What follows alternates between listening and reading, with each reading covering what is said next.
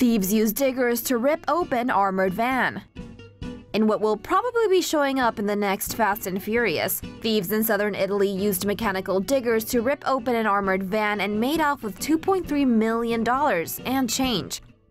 According to Reuters, the blue security van left the city of Bari carrying a boatload of pensions to be distributed in post offices in nearby Matera when it was Toretto'd by 2 trucks.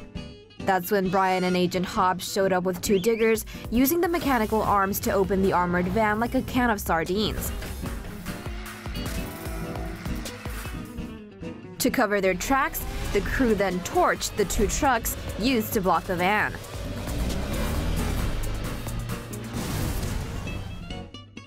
Toretto and the rest of the gang then made a clean getaway in a waiting car.